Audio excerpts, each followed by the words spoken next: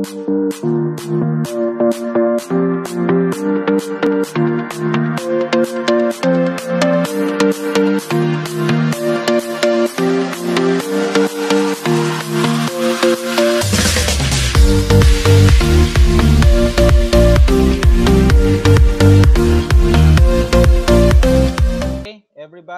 is inside the platform now. So once again, I will test my voice. If you can hear me, everyone, please type yes.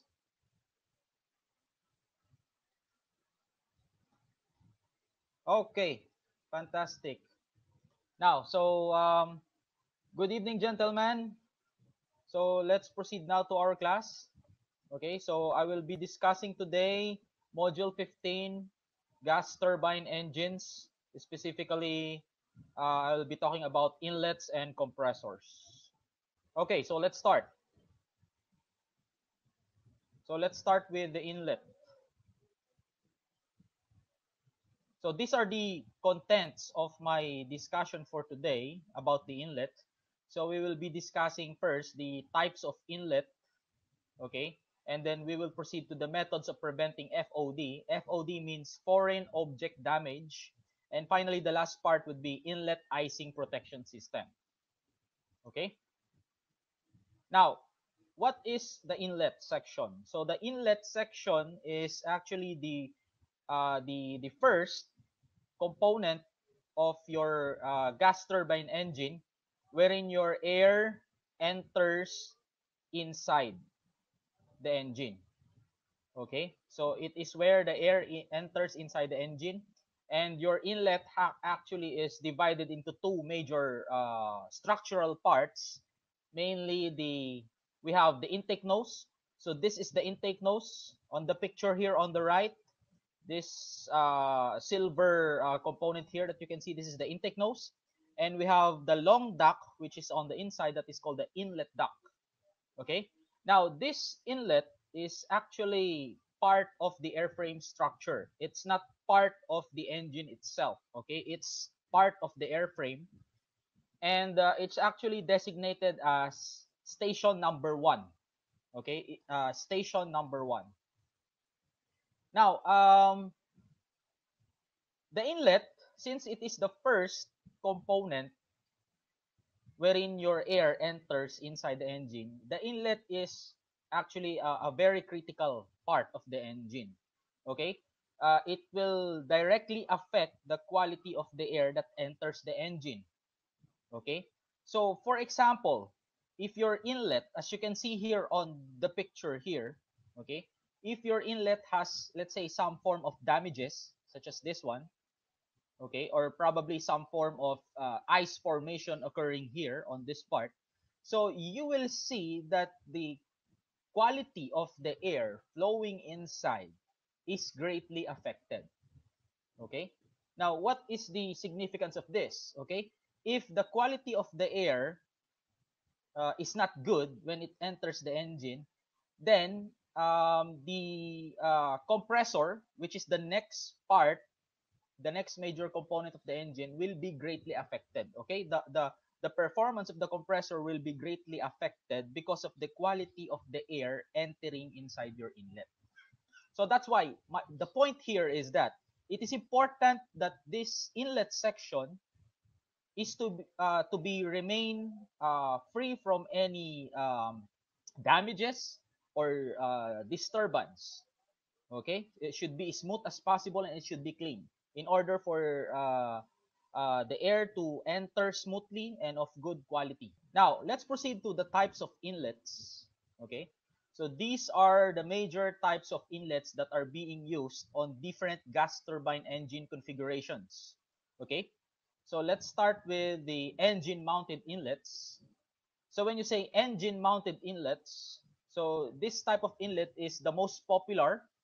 Okay, when you say engine mounted, it is directly in front, mounted in front of the compressor. Okay, it's in the front of the engine, and immediately after it is the compressor of the engine. Okay, now we also have this wing mounted inlets, or otherwise known as wing root intakes. Okay, Now, as you can see, that's why it's called wing root intakes. The inlet portion are positioned near the wing root. When you say the wing root, that is the portion of the wing which is nearest to the fuselage body. Okay, it's actually in the connection. It's positioned in the connection between, or in the junction between the fuselage and the wings.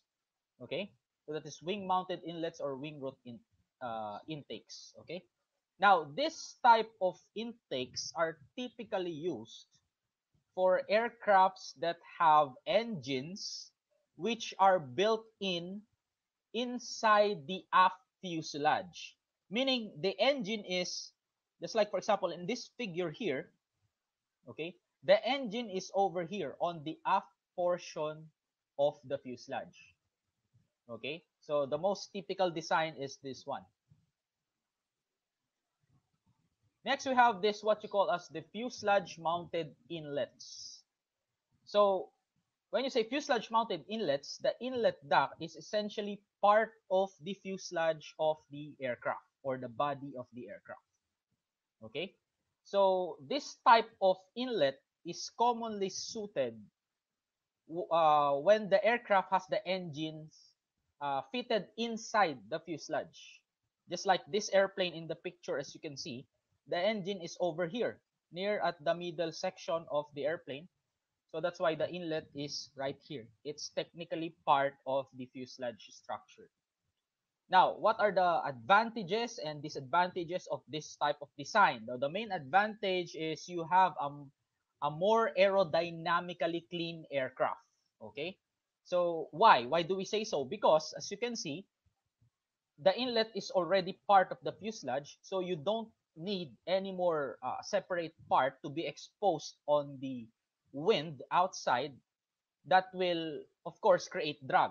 Okay, so since it's a part of the fuselage already, then the design is one effect of it is to, in general, to minimize the overall drag of the airplane. So you have a more aerodynamic aircraft or more aerodynamically clean aircraft. Okay, but on the other hand, the main disadvantage of this type of design is that normally this inlet has a very long duct inside. Okay, so just like in this picture here, the engine of this airplane is over here near the aft. So you have a very long duct wherein the air will travel before it will actually enter the inside of the engine. So that is one disadvantage. Why?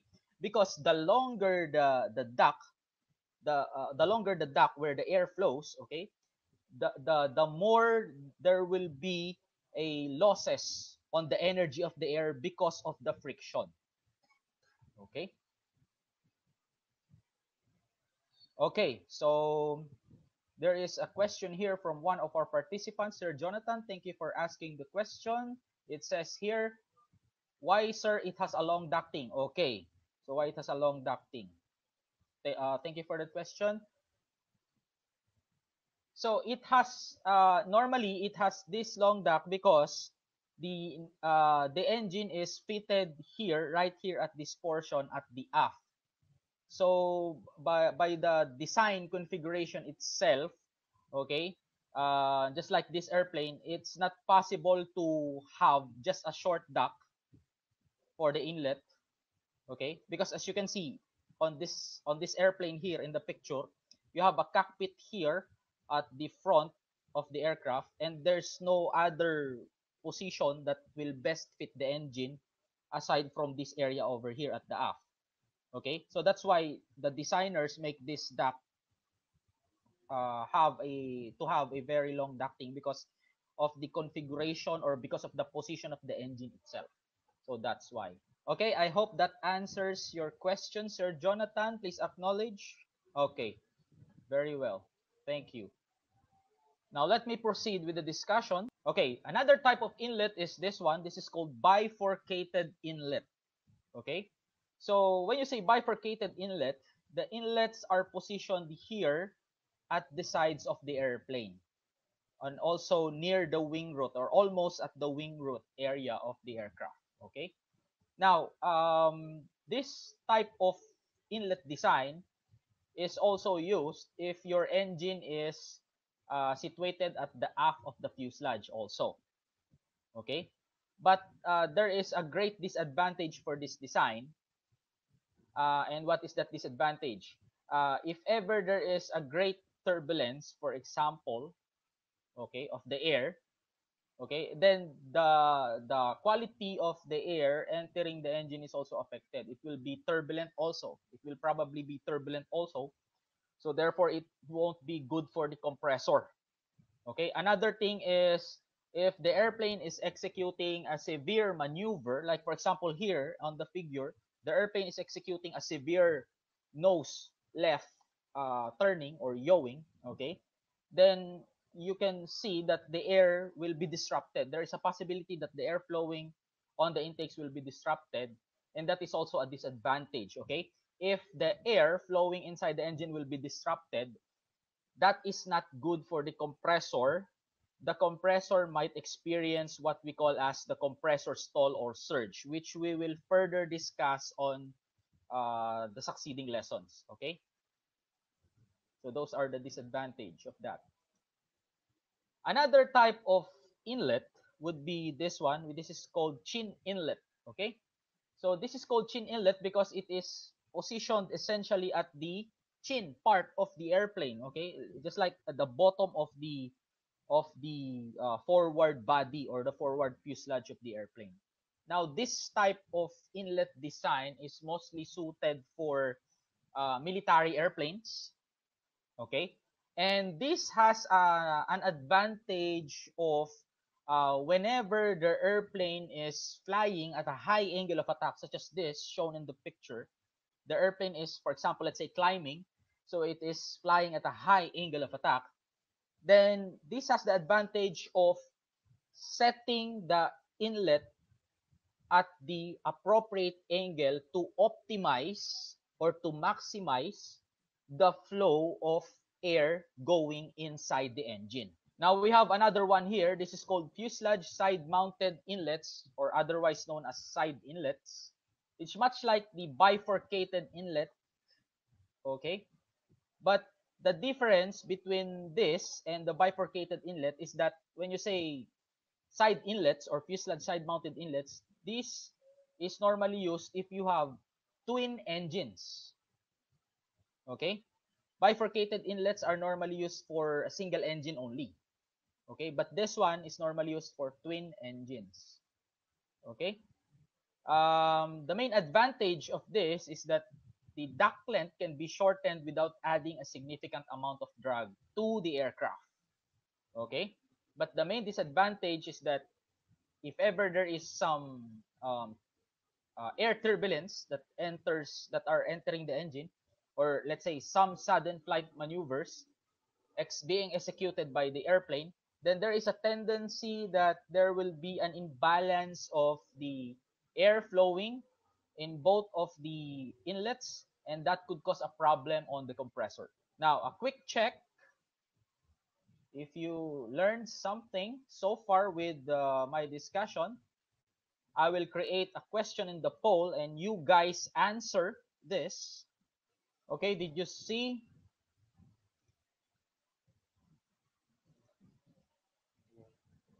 Okay, so there is. I published a question.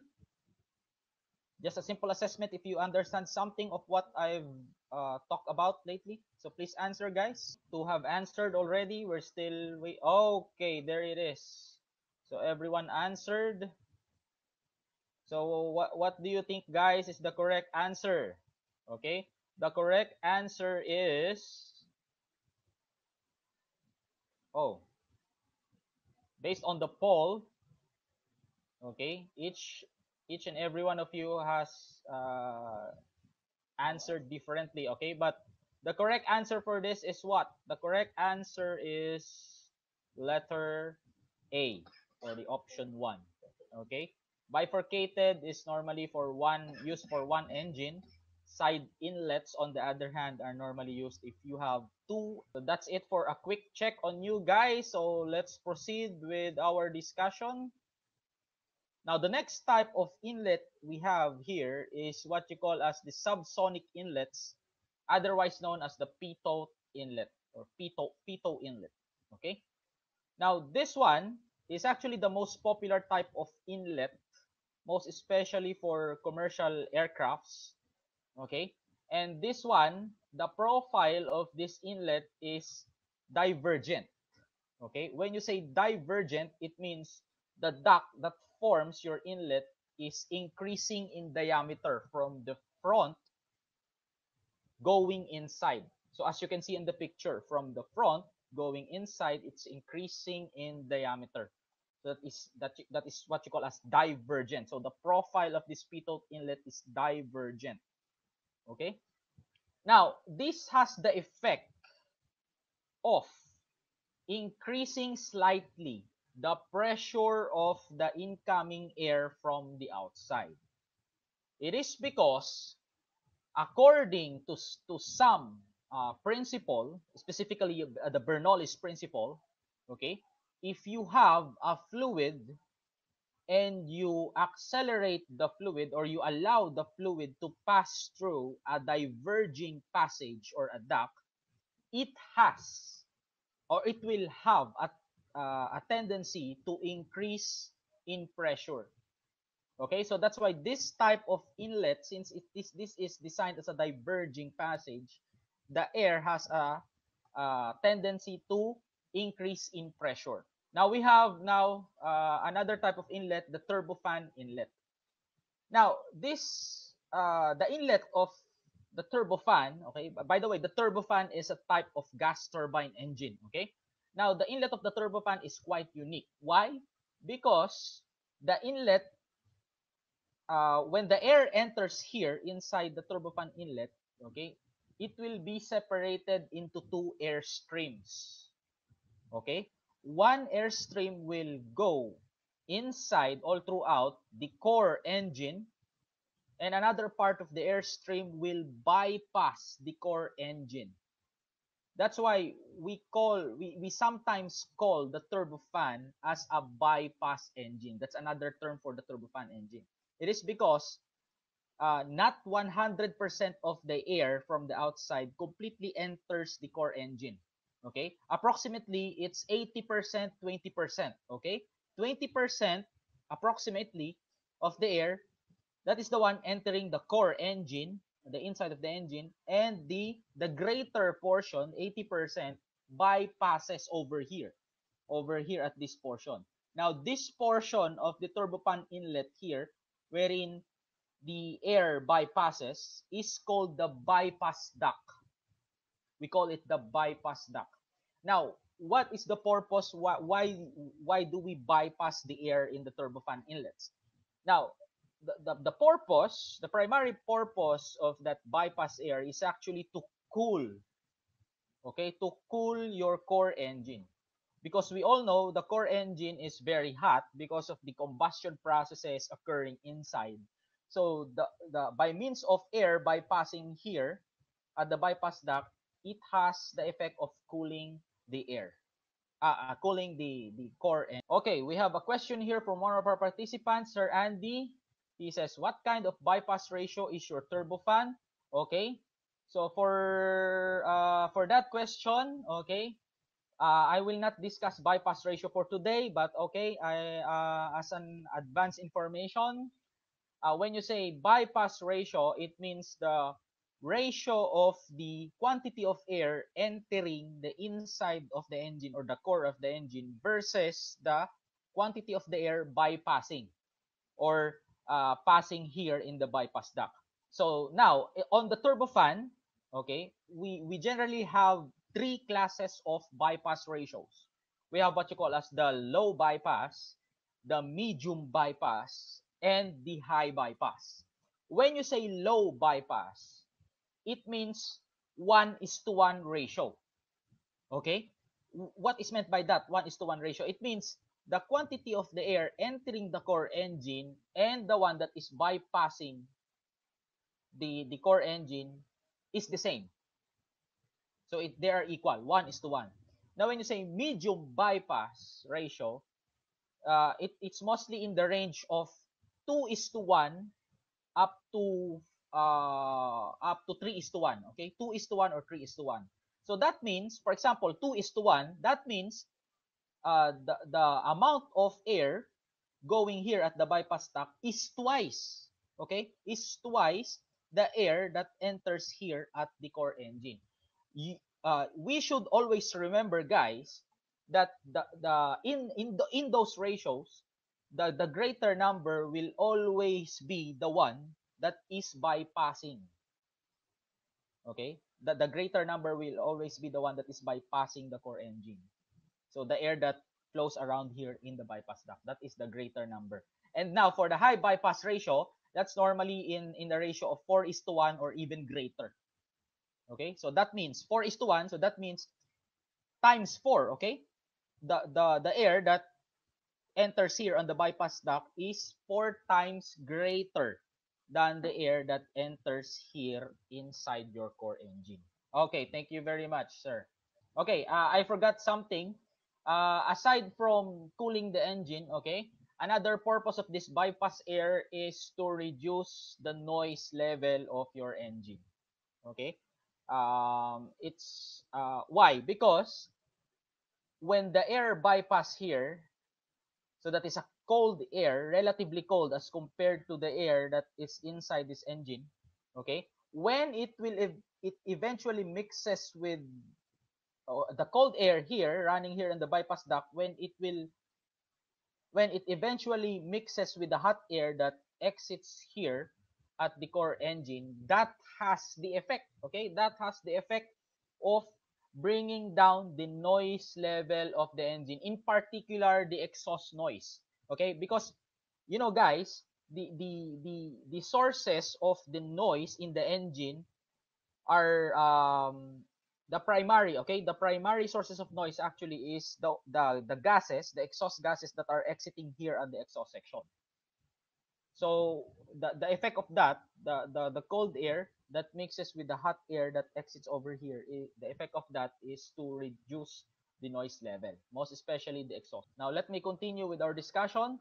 So more on turbofan inlets. Okay, now turbofan inlets has actually two types. We have what you call as the short duct design, and we have the full fan duct. So over here we have a picture here. This is a real engine. This is called CF680 turbofan engine. This is an example of the short duct design. And over here at the right picture, this is a JT8D turbofan engine. This is now an example of the full fan duct. Now, what exactly are the difference between the two? So when you say short duct design, this is mostly used for high bypass engine. And if you, as you can see on the picture, that's why it's called short duct, because the ducting, or we call it the nacelle that covers externally the entire portion of the engine is the cover. As you can see, the duct is from here only up to this portion. This portion over here is actually part of the exhaust already. It's not being covered. That's why it's called short duct design. And you mainly you can mainly see this type of design on high bypass engines. Okay? Now on the other hand, when you say full fan duct, as you can see on the picture, the entire ducting or the entire nacelle of the engine covers the entire engine from the front, from the inlet up to the exhaust. There are no portions of the exhaust which are uncovered. Okay, now this is mostly employed on low and medium bypass turbofan engine, and this has some advantage of greater drag, aerodynamic drag reduction, and also noise emission. Why? Because since the entire engine is being covered, okay, then this has the effect of minimizing a type of drag which is called the surface drag. Okay, you will learn that more on when you study aerodynamics. Okay, but for now, just remember that if you have a smooth surface, If the surface are being covered, then it has the effect of minimizing the surface drag, or sometimes also called parasite drag. Okay? And also some level of noise reduction it has. Now, I want to have an interaction with you guys. Let's start with Sir Jonathan. Sir Jonathan, I will give you some video access right now. Okay, here you are. Very good. Hi, Jonathan. Hi, Sir Kenneth. Okay, how are you today? Good. So far, can you catch up with our discussion, sir? Yes. Okay. Now, I have a short question for you based on our discussion. Okay, is that okay with you? Yes, sir. Okay. So based from what we've studied so far on the types of inlet, what do you think is, or what is the in terms of drag and noise reduction, what do you think among those types of inlets that we've discussed so far, in terms of drag reduction, what do you think is the best type of inlet in terms of Yes. drag reduction? Okay, once again, sir, I'm sorry, I didn't. The short ducting. The short Inlet. ducting. You're So asking about this. in terms of drag reduction, Uh, the among those types of inlets that we've discussed, uh, what do you think has is best in terms of great drag reduction? okay. The short inlet duct is uh, can generate less friction or drag compared to a long ducting Mm-hmm. because of the airflow travel is less compared to a long ducting. In long ducting, airflow travels, so meaning the fraction of airflow that passes through the surface of the ducting will be greater compared to short ducting. So therefore, the short ducting is better compared to long ducting when it comes to efficiency, inlet ducting efficiency. Okay, but you're talking about the inlet efficiency, right? The efficiency of the ram air that enters the Yeah. engine. But what about the external drag that is being created on the airplane? What do you think would be the best inlet that would result in the lesser drag being created outside of the airplane? Outside of the airplane. Okay, I think it is the smaller inlet. The smaller inlet, like Compare, like specifically, like for please. example, the medium bypass, because the medium bypass has smaller ducting compared to high bypass. So when it comes to airflow, outside airflow, so I think the medium bypass has a less drag compared to high bypass because the high bypass normally is having a bigger ducting compared to this medium ducting. Okay, very well. Thank you for your inputs, for your answers, Sir Jonathan. Okay. I just want to share something about that. Okay. Actually, when you are thinking, for example, think of yourself as the aircraft designer. When you are thinking, what would be the best type of inlet design will I apply on my specific type of engine, it will, in terms of drag reduction, it will actually depend on the structure of your airplane. Because the drag being generated by the aircraft is actually dependent upon many factors, one of which is the how large or how small or how complicated the overall structure of the airplane is. So that's why the drag being generated, one factor of that is the structure of the airplane. So you have to depend on the drag being generated by the entire structure of the airplane. That's how you decide on what type of inlet you should use on your engine. Okay, very well, Sir Jonathan. Okay, thank you for this short chat with you. Now, I want to talk with our other participant, Sir Andy. Hello, Sir Andy. I just want a short interaction with you, Sir Andy. Okay, based from our what we've discussed so far, okay, why it is necessary, okay, based on your opinion, why it is necessary again that the inlet duct or the intake of the engine should be free from any damages or any disturbance. Okay. Well, just like what you mentioned on your topic, it is very crucial on the first stage of the part of the engine, which is the inlet, with Okay. which you also mentioned the different types of inlets, its advantages and disadvantages. Mm-hmm. Since the combustion process, which is the air, uh, gets its percents of air from the inlet. So the flow of the air must be flow less. I forgot the term that you mentioned. Flow less, which the design of the inlet has a crucial on that particular flow.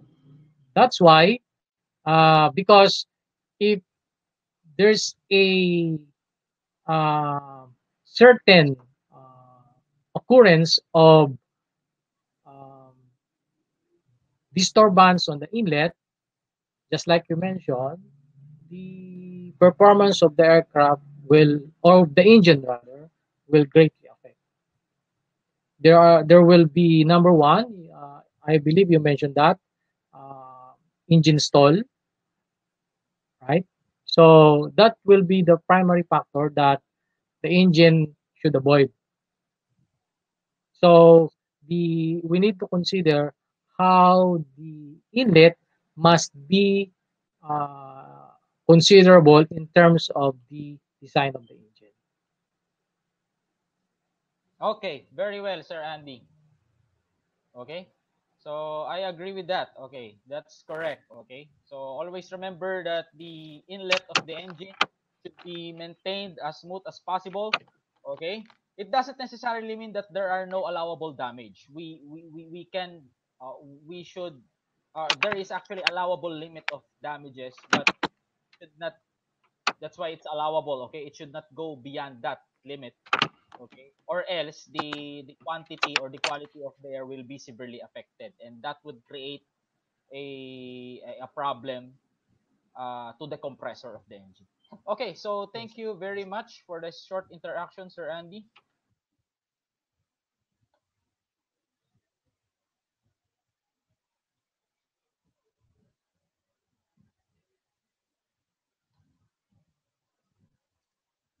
Okay, so let's continue now with our discussion.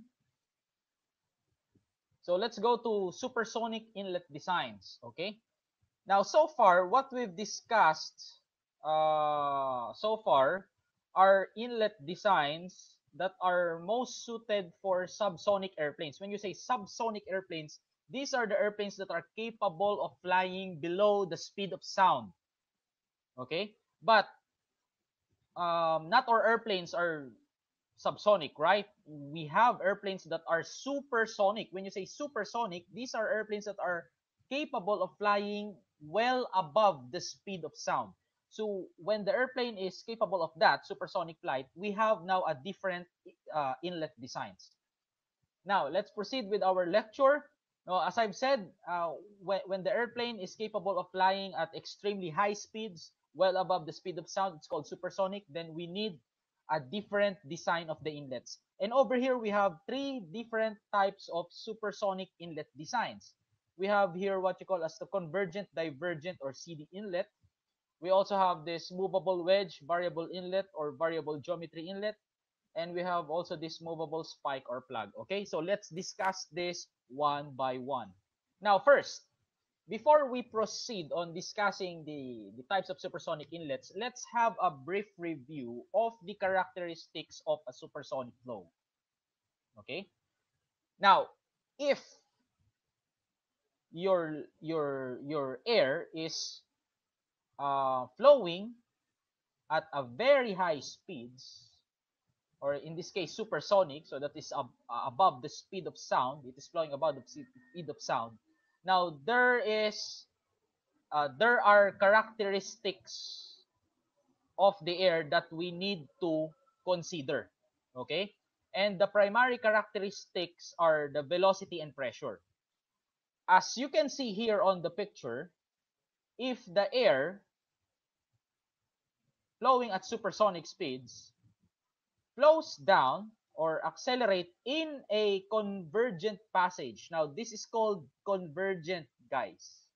Okay? When the passage or a duct goes from a bigger diameter to a smaller diameter, this is called convergent. The opposite of that is the divergent. Okay, I've told you already a while ago. The divergent is when it goes from smaller diameter to a large diameter. Now going back here to what I'm explaining, when the flow is supersonic flow is going in a convergent passage, what happens is that its velocity will decrease, okay, or is decreasing, and its pressure will increase or in increasing. It's opposite to what happens when it flows into a divergent passage. Okay? Now, in the divergent passage, the velocity now is increasing, but the pressure is decreasing. Okay? Remember those parameters. Remember those changes in characteristics. Okay? It will be useful. Now this information here will be useful for you guys to better understand the design of the supersonic ducts. So let's now proceed to the first supersonic inlet ducts, which is called convergent, divergent, or CD inlet. Yeah, that is Bernoulli's theory, correct, Sir Roy. What I've explained about is related to the Bernoulli's theory, yes. Okay, so proceeding with our discussion, this is the first type of supersonic inlet. This is called convergent, divergent, or CD inlet. As you can see, the design of this inlet is a combination of a convergent and a divergent duct. Okay? So what is the principle of operation of this type of inlet? Now, first things first, remember this. This is important. On every types of inlet designs, the goal is to decelerate the velocity of the air, okay, in a right velocity before it enters the compressor. Why?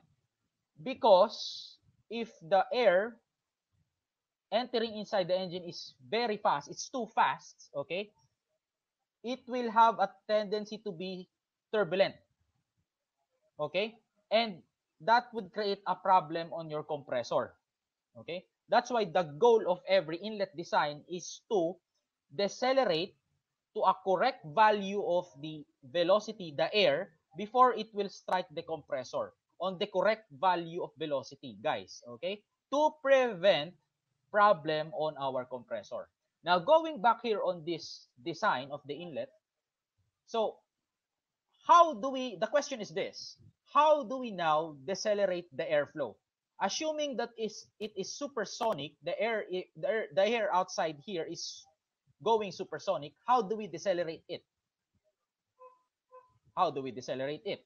Now, going back here, let me go back one slide. We need to what? We need to allow the flow of air to go into a converging passage, right? Because if the air flows in a converging, the velocity has a tendency to decrease. That's why going here, you can see this is convergent over here, this first portion of our inlet. So this has the effect of decelerating the velocity of the air. And over here is, as you can see, is the most constricted portion of the inlet. Over here, this is designed to create a what you call as the shock wave. Yeah, converging. Yeah. The converging portion over here. So as the air flows here, over here at the most constricted portion of the inlet, this portion here is designed to create a shock wave. Now, what is a shock wave? Okay, it will be explained to you guys in detail on the M8 basic aerodynamics, but for today, just an advanced information, a shock wave is simply a disturbance, a pressure disturbance being created by a supersonic air flowing. Okay? Now, since the air here going inside the engine is very fast, going supersonic, it will automatically create a pressure disturbance over here, and that is what we call as the shock wave. Now, this shock wave now, once it is formed over here, this has a tendency of further decelerating the velocity of the air. Okay? Now, from supersonic here in this convergent portion, when after it passes through this shock wave, now the velocity now will become subsonic already. Okay? So the velocity now is below the speed of sound, subsonic. Now, from the subsonic airflow theory, we further decelerate. Okay? We can further decelerate the velocity of the airflow when it is subsonic by allowing it to pass on a diverging portion of the duct. That's why over here on this portion, this is diverging already. Okay? When the subsonic air passes through a diverging section, it has a tendency to decelerate or decrease in velocity. Okay? So the velocity now at this point is just at the right amount, okay? And then it will enter the compressor, no problem, okay? The compressor can handle the velocity of the air. Okay? So that's the principle of operation of this CD inlet. So once again, always keep in mind that the objective of the inlet is to decelerate the incoming air at the right velocity to prevent a problem on our compressor, because if the air velocity is too fast, the compressor cannot handle it. We will have a problem on the compressor. Okay? It might create stall. Okay? So that's why the goal, once again, is to decelerate. And how do you decelerate a supersonic airflow? You need to pass it. You need to allow the airflow to pass on a combination of a converging portion and a diverging portion. Okay? Now let's proceed. Another type of inlet we have here, which is used for supersonic aircraft, is what you call as the variable geometry inlets. Now, this type of inlet has a movable wedge inside, okay? And that movable wedge can extend and retract, depends on the velocity of the airplane, whether it is moving subsonic or supersonic. Now, the purpose of that wedge is to create a temporary convergent divergent passage inside your inlet. Now, this is how it looks like. Now, I'll explain to you the principle of operation of these variable geometry inlets. First, look at this. We have here two conditions. We have subsonic condition and supersonic condition. Now, imagine the airplane is flying at subsonic condition. So, once again, subsonic meaning less than the speed of sound. Okay? Now, when the airplane is flying at subsonic condition, the configuration of the inlet looks like this. You see, this is the wedge over here. The wedge is retracted upward. Okay? So now the throat area over here is greatly increased, and you have a very large passage of the air inside. So the air can just pass. Okay? And over here, you can see we have two valves that are open. First, we have here what you call as the dump valve. This is opened to increase airflow to the engine, to allow more airflow that comes into the engine. But over here, nearing the compressor, nearing the first stage of the compressor, we have another valve that is open. This is called spill valve. Okay? This has the purpose of expelling some air, okay, to prevent turbulence on the air that will enter the compressor. Okay? So the dump valve is open to allow an extra scoop of air to enter inside the engine, and we have a spill valve that is open here to remove. Okay, so you essentially allow an extra air to enter inside, but over here, before the first stage of the compressor, you open a spill valve here to vent out excessive air. The purpose is to prevent turbulence. So this is the condition of the inlet when the airplane is flying subsonically. Okay, so we have a question here. Where is the wedge valve? Um, sorry. What do you mean, Sir Roy, by the wedge valve? Can you please clarify?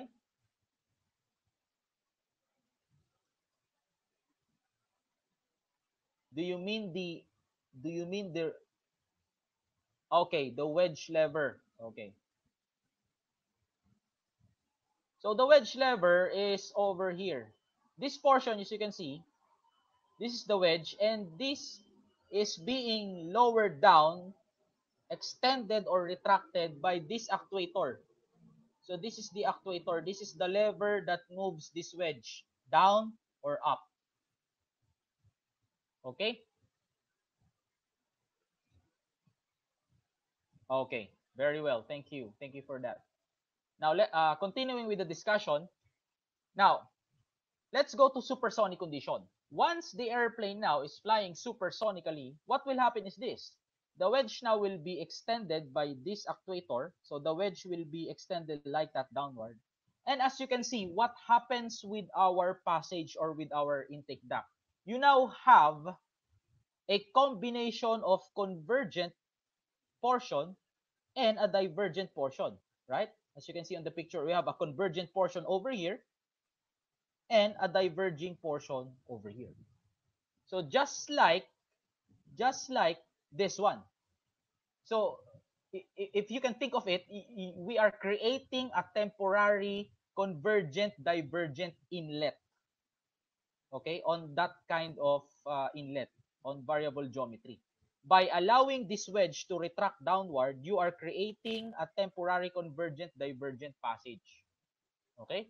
So the same. What happens? So once again, supersonic air outside will flow or will pass through a converging section. What will happen? It will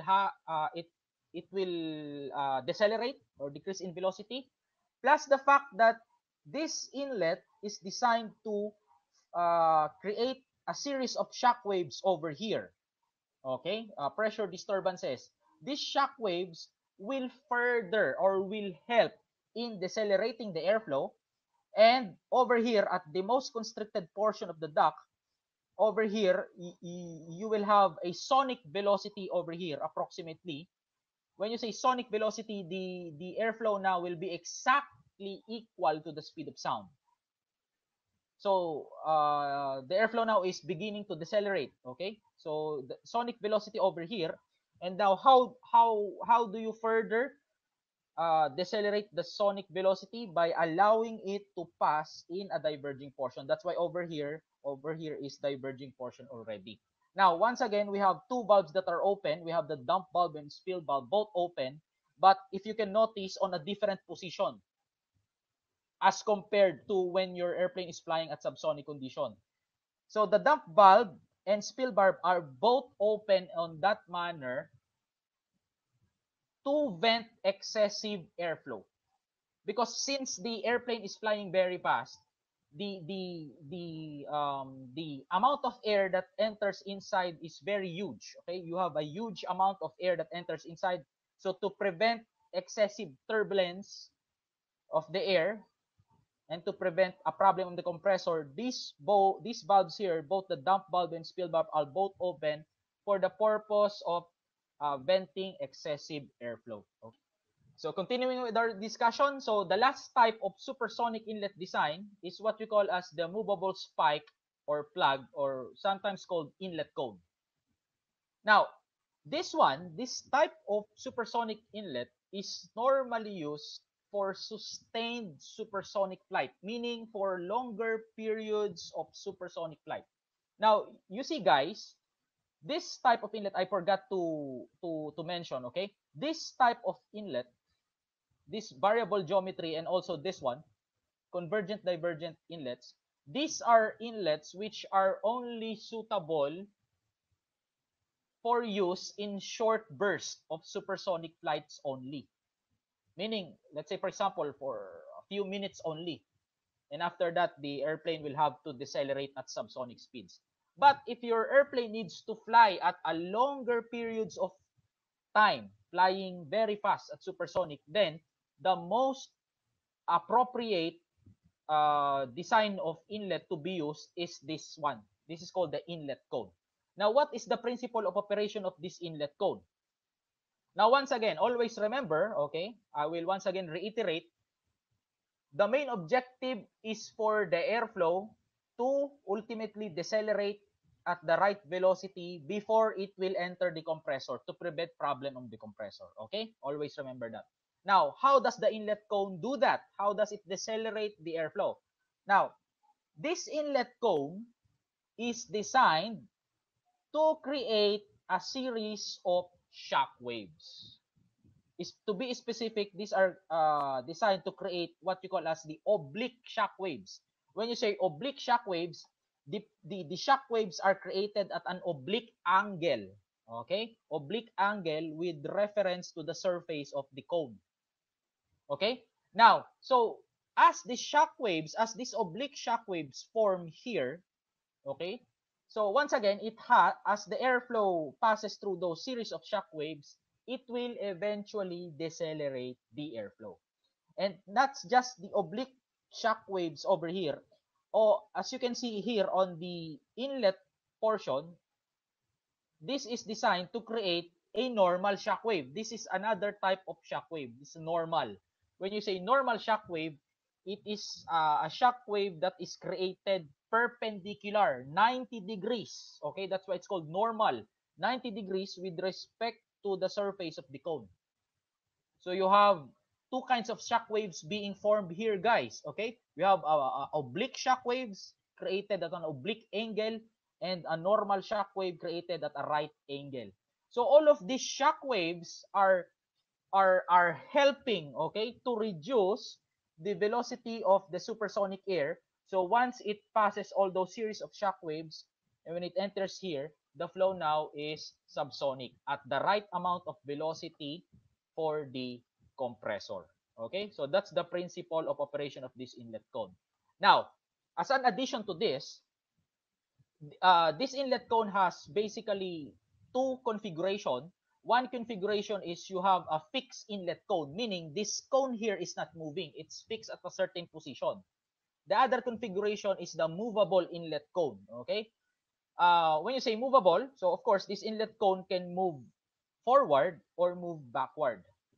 Now, specifically, it will move forward or outward as the airplane flies faster. And vice versa, as the airplane decelerates, it will go backward or in its default position. Okay, so always remember that. I will repeat, if the configuration of the inlet cone is movable, as the airplane flies faster, this inlet cone will have to move outward, and vice versa. If it decelerates, it will go back to its default position. Now, why does it need to move forward? Because as this moves forward or outward, more and more oblique shock waves will form on the surface of the inlet cone. That's the tendency. As the aircraft flies and flies faster, reaching supersonic speed, and as this inlet cone goes outward like that, more and more oblique shock waves will be created over here at the surface of inlet cone. And the more shock waves being created, the more uh, the more it will decelerate, okay, the flow of air entering the engine. Okay, guys? So that's it for the explanation of the inlet cone. So I'll once again just I will create a poll, guys, to assess if you somehow understand what we're talking about, what we talk about so far. Okay, please stand by. I will create a question. Okay, so there it is. Kindly answer, guys. So what is the supersonic inlet design that is most suited for sustained supersonic flight? So what do you think is the best answer, or is there a correct answer for this?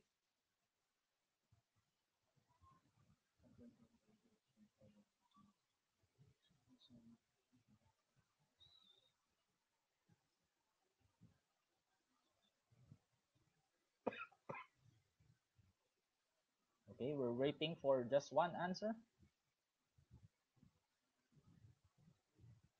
Just only one remaining. Okay, so everybody has answered. So each and every one of you, once again, just like the first poll, each and every one of you has a different answer. Okay, but the correct answer, guys, what do you think? The correct answer is inlet cone. Option 3 or letter C. Okay, that is the most suited design, type of supersonic inlet design that is most suited for sustained supersonic flight, meaning for longer hours of supersonic flight. This is the most recommended type of design. Yes, this is also called plug inlet. Okay, so continuing with our discussion. So another type of inlet over here is what you call as the bell mouth inlet. Okay, so this type of inlet is normally used for helicopters. Okay, it's not well suited for fixed wing airplanes. Okay, mainly because it has a great deal of drag. It creates a great deal of drag. Why? Because as you can see, the shape of this inlet is not aerodynamically clean. Okay, there is a, as you can see, the intake nose is very large in its frontal area. It's very dominant in its frontal area. That's why it's obvious that the drag, the parasite drag being created by this is very large. That's why it's not mostly ideal to be used on most fixed wing airplanes. You can only find this, once again, you can only find this on some helicopters, not all, just some helicopters. And as well as those engines that are being tested on the test cell. Okay, you see, when for example, the Rolls Royce, everybody of you are aware of the company Rolls Royce, that is a very big manufacturer of engine being used on commercial airplanes. So let's say, for example, Rolls Royce designed a certain engine. Now, one of before it's actually certified, okay, the engine has to be tested a couple of times, okay, and they use this what you call as the test cell, okay, something like a laboratory equipment. They will put the engine there, and they will run the engine to see and to test whether it performs on its desired parameters or operating limits or not. Okay. Now, during those process, okay, normally they equip bell mouth inlets. Okay, they install a removable bell mouth inlet. Why? Because this bell mouth inlet, actually, the major advantage of this inlet is that among other inlets that we discussed, this has the best when it comes to allowing a smooth flow of air, a good quality turbulent free air that can enter the engine. So during engine testing, it's important that you have a very good quality of air, a very uniform turbulent free flow of air that enters the engine for your engine to perform optimally and to obtain its design parameters. Okay, that's why they use this mostly on testing. But as I've said a while ago, because its disadvantage actually outweighs its advantage. Okay, the disadvantage, as I've said, is it has a greater drag. It outweighs its advantage. That's the major reason why this is not mostly commonly seen on fixed wing airplanes. Yes. Engine test bay, you can call it that way. Engine test cell. Sometimes you can also hear the term engine test stand. It's the same, sir. Okay. So continuing with our discussion, now this is another type of inlet. This is called blow-in doors. Now this is a special type of inlet. Not all airplanes have this kind of inlet. As far as I know, currently, only this airplane, as you can see on the figure, only that airplane has this. Oh no, I'm sorry. Two. We have two airplanes in existence today that has this, that has that kind of inlet. This one on the picture is a UAV-8D Harrier jet by the US Navy, and another one I know is the Tupolev. Tupolev. That's an aircraft from Russia. Okay. By the way, so what is this blow-in doors? This is, as you can see, this is something like an extra inlet positioned at the side of the engine near the major inlet over here. Now, what is the purpose of this blow-in door? This is mostly um, used to supply extra amount of air going directly to your compressor during high power operations while the aircraft is on the ground.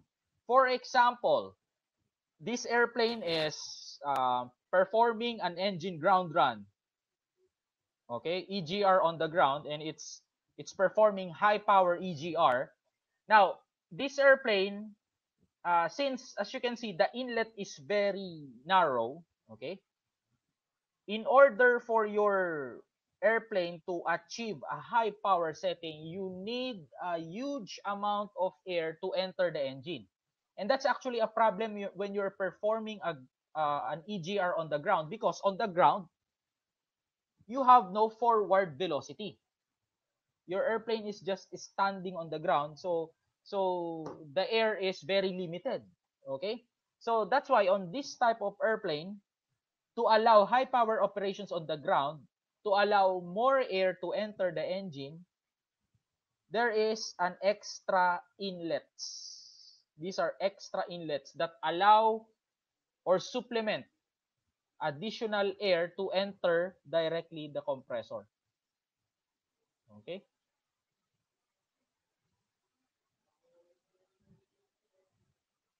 Okay, we have an input here from our participants. Sir Roy says, Harriers require high power for takeoff since they are aircraft carrier based and have short takeoff. Yes, that's correct also.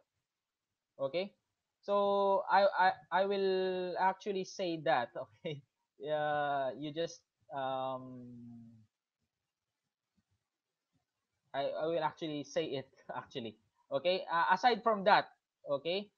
Aside from high power operations on the ground, this helps um in developing high power for short takeoffs and vertical takeoff. The Harrier jets are actually capable of vertical takeoff, right?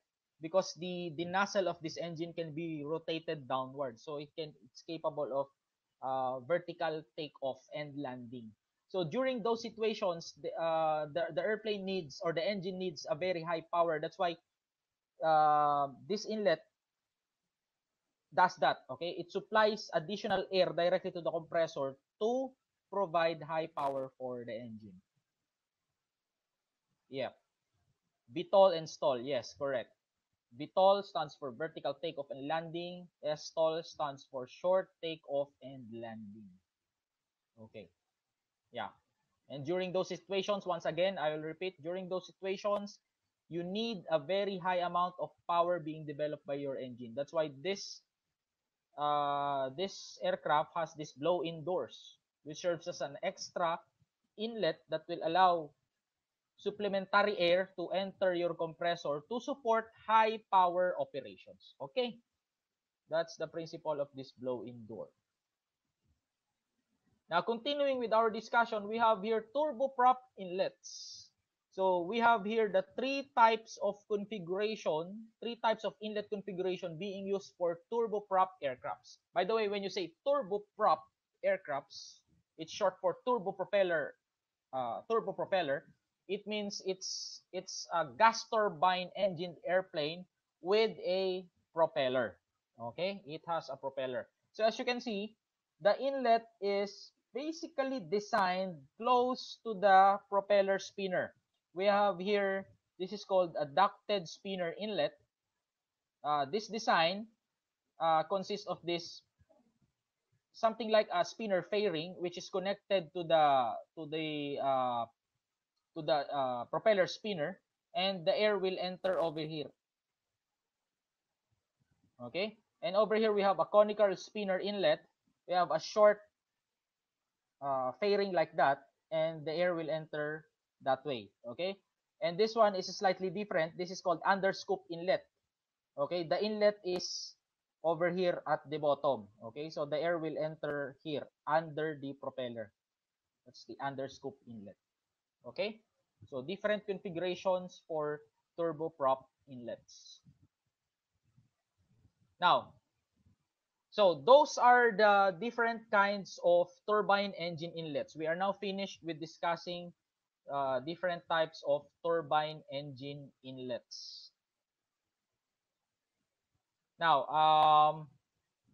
I would want another interaction once again with you guys, the participants. Sir Jonathan, how are you today in our class? So by the way, I would want to ask you something about what we discussed so far, okay?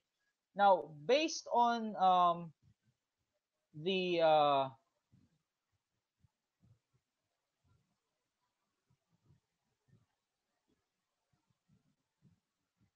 so once again, what is the do you remember we discussed the chin inlet? You remember that? That's a type of inlet, the chin inlet. So once again, what is the advantage of that chin inlet? Can you discuss it to me? What is the advantage of that chin inlet? Chin inlet, that is, I can't remember anymore. What's the shape, sir? Oh, the chin inlet is like this. Wait.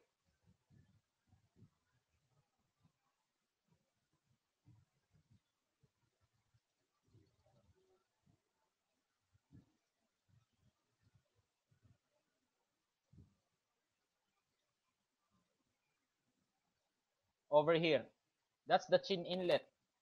It's it's situated at the chin or at the bottom of the fuselage on the chin area of the airplane. Now, my question once again for you is that what do you think is the advantage of that design? I've discussed that a while ago. What is the major advantage of the chin inlet? The major advantage for this chin inlet is that uh, air disturbance is less compared to uh, having inlet on side of the fuselage for Okay. fighter plane aircraft because once during maneuvering for uh, two inlet duct on each side of the fuselage, disturbance will be more higher because of the fuselage is in between.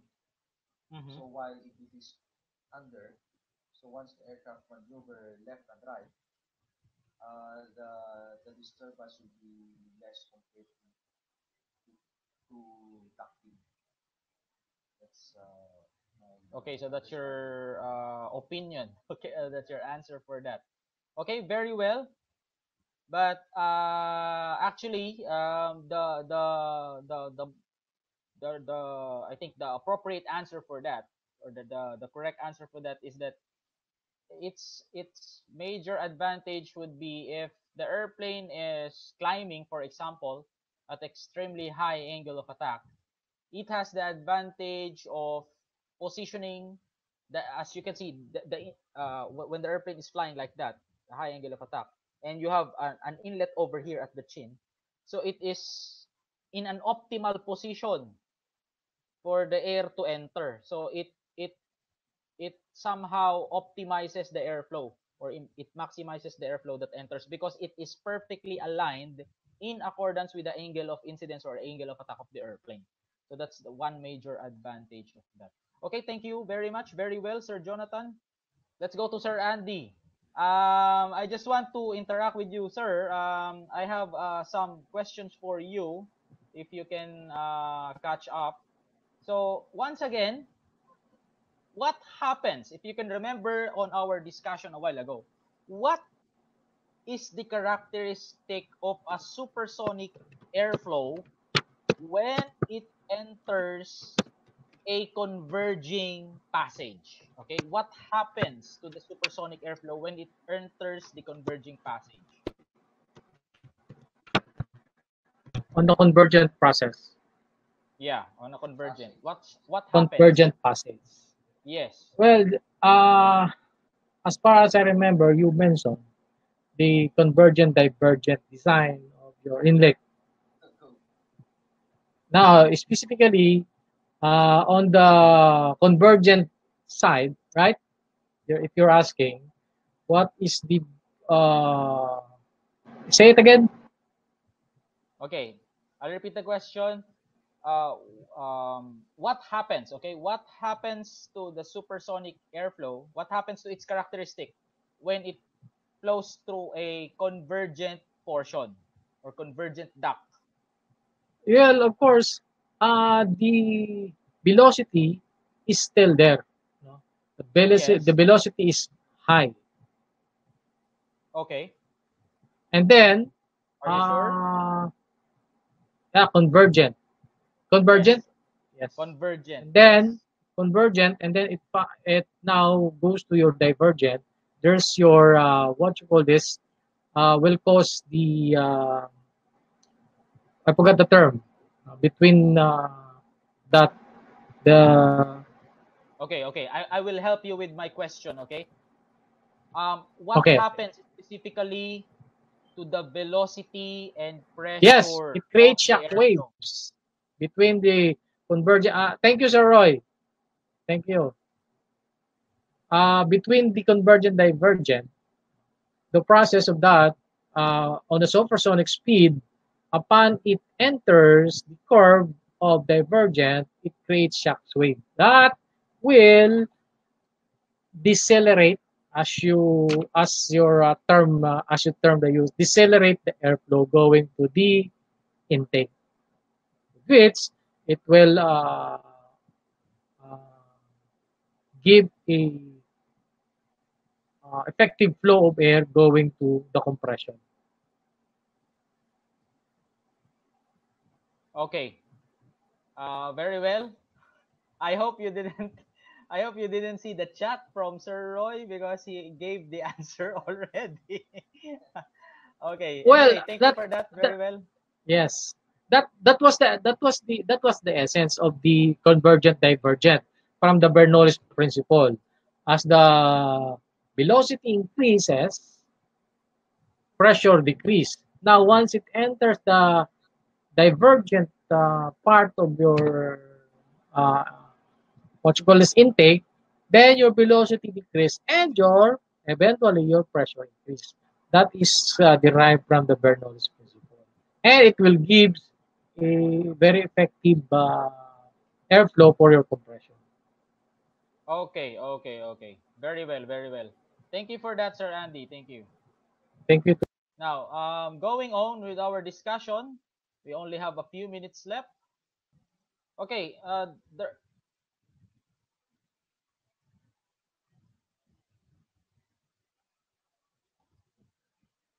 Okay. There was a raised hand here. I'm sorry, I didn't notice it a while ago. There was a raised hand here, which was um, a question raised by Jonathan. How does bypass engine reduce noise? Okay. Yeah. I didn't notice the symbol. I'm sorry for that. Well, how does bypass engine reduce noise? As I've said, we have a couple of methods, but one of which is because of the bypass air that flows into the bypass duct.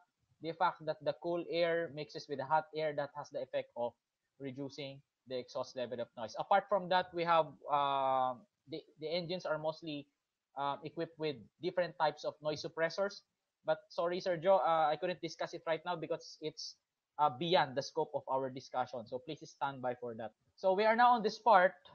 We have a foreign object damage. So the inlet, okay, as I've said a while ago, is very important for the inlet to be free from any damages, to be free from any obstructions. And one major cause of damage and obstruction to the inlet is of course the FODs, or the foreign object damage. When you say FODs, this refers to any objects or anything that can be sucked in right away inside the engine and will eventually cause damage to the different components of the engine. It will damage the fan, it will damage the inlet duct, the compressor, and many others. Okay, so it's really very dangerous, the tendency for your engine to have a foreign object being ingested in. That's why the engines are normally designed to have or to incorporate some methods to prevent this from happening, to prevent foreign object ingestion on the engine. Now, we have here the three common methods that we normally use to prevent or minimize FOD. We have the installation of the inlet screen, we have the use of the inlet filter or separators, and on some engines also uses this what you call as the vortex dissipators. Okay, this is the inlet screen. Okay, this is a very basic a protective, something like a protective cover, okay, that's being put in the inlet of the engine. And this is actually a standard operating procedure for the maintenance of the airplane whenever the aircraft is to be grounded for a long periods of time. Okay, because the probability that there will be a foreign object that will enter here is high, right? If the airplane is to be allowed on the ground for an extended periods of time.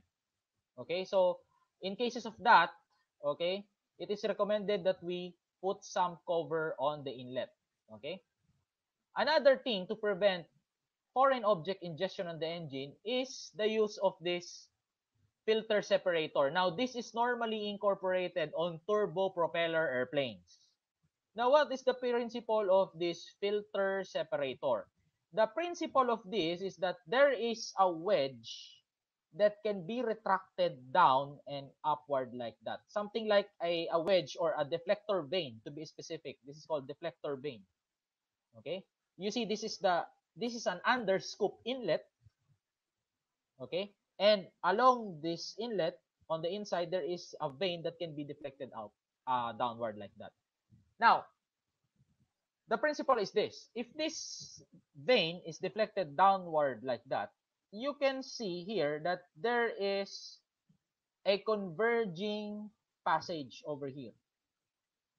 Now, this creates what you call as a Venturi effect. What is this Venturi effect? It is the effect that the air pressure is dropping on a certain region, mostly on the most constricted portion or on the smallest area of the duct. There is a drop in pressure as the air flows in that, and that creates this Venturi effect that we call. Now, this Venturi effect has a tendency to allow the air to go that way inside the engine. So over here, this is the engine above. So the air has a tendency to turn upward like that because of that Venturi effect being created here on this region. Now, only the pure air, meaning the air that is free from contaminants, can execute that curve right that upward. If the air has contaminants, for example, some sand particles or stone, okay, those contaminants cannot execute an upward turn like that, it those contaminants has a tendency only to go this way on this direction, and these contaminants will just be thrown overboard, meaning outside the engine. Why is that so? It is because of the principle of inertia. Okay, let's go back a little bit on the principle of inertia in physics. Every object has inertia, and inertia is related actually to the weight of the object. Now, going back here, the weight of the pure air is lesser than the weight of these contaminants. Okay? So, therefore, the air has lesser inertia. And since the air has a lesser inertia, it has now a much more capable, or it has now much more it's much more capable of executing an upward turn like that going inside the engine. Unlike the contaminants, which has larger weight than the air and therefore has a large inertia, since it has a large inertia, when it came over here, when it comes on this location, it cannot go that way. It cannot execute an upward turn that way. So the tendency for these contaminants is just to go straightly over here and be dumped overboard. And that's the principle of this filter separator. So once again, as a summary, by allowing this deflector vane to extend downward like that, you will create a venturi effect on this portion, and that venturi effect will allow this airflow, specifically the pure air, to execute a upward curve path entering the engine. And the tendency for the contaminants, since they have a much larger inertia, they cannot go that way. They only have a tendency to go this way and be dumped overboard outside the engine. So that's how you prevent foreign object from being ingested in turbo propeller airplanes, okay, by the use of this filter separator. Now, on turbo shop, we also have a filter separator. So this is how it looks like. It's mostly the same principle like the turboprop filter separator. You can see here the inlet section. Over here, on this location, this is where the Venturi effect is being created at this most constricted portion. So once again, if there's a Venturi effect over here, the low pressure being created on that portion, so it has the effect of allowing the clean air to execute a sharp curve like that going to the engine. So this part here is going to the engine, but the contaminants, since it is much heavier, having a large inertia, it cannot execute a sharp curve to the right like that going inside the engine. It only has a tendency to go directly here and inside this sediment trap. This is something like a bag, a collection bag, wherein all of the sediments, all of the contaminants of the air will be collected over here. Okay? So that's how you prevent foreign object ingestion for turboshaft. So once again, by the use of the Venturi effect, only the pure air can execute a turn, a sharp right turn over here going into the engine, and the contaminants, it only has a tendency to just go here to the sediment trap. It cannot execute a turn here going into the engine because of its large inertia. Okay, so much like similar in principle to the turbopropeller filter separator. Both designs incorporate a constricted portion or a smaller area of the inlet duct to create this Venturi effect. Okay?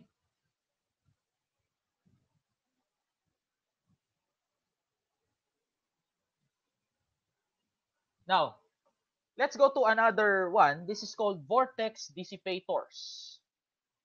Now, what is this vortex dissipators? The concept here is that on the um, on the downward portion of the engine, there is there is a nozzle here that is directed downward, and that blows a high pressure stream of air downward on the surface. Now, what is the effect of that?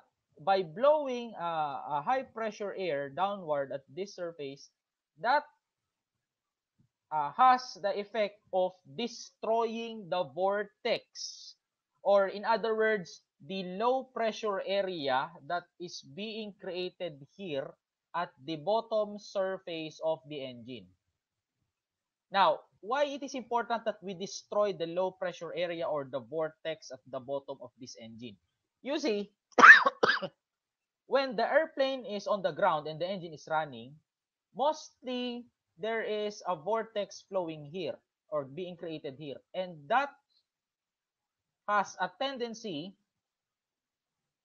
that because of the vortex being created here on the ground, that has a tendency to suck any objects that are placed here. For example, there is a mechanic working near the engine and he just left some tool over here. Because of the vortex forming here, the tool can actually, or has a tendency actually, to be sucked inside the engine when the engine is running, even at idle power or at low power setting. That's why it's important when the airplane is on the ground to destroy the tendency of the vortex to form here. And we do that by allowing or by blowing some high pressure air to this surface. Now, that high pressure air comes from the compressor of the engine. Okay, there is some short nozzle being directed here, and it gets high pressure inside the engine, specifically from the compressor, and it blows downward like that. Okay, to destroy vortex, to prevent any foreign object around here at the surface to be ingested inside the engine. Now, how does this being activated? Now, we have normally, it depends on design, but it can be manually activated. On some designs, there is a push button that can be pushed by the pilot to activate the system. On some, this is being automatically activated.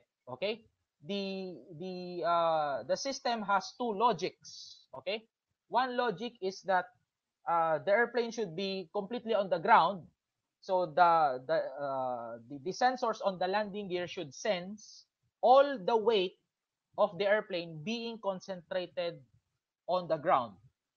That's the one logic. And the other logic of the system is that the engine should be running at least idle power. So if those two logics are being satisfied, then this will automatically operate. Okay? Now, not all airplanes have this vortex dissipator, but one example of airplane that has this I can give you is a Boeing 737-200 version. But not all, actually, not all 737-200, only those that are required by operator, because this is actually optional item.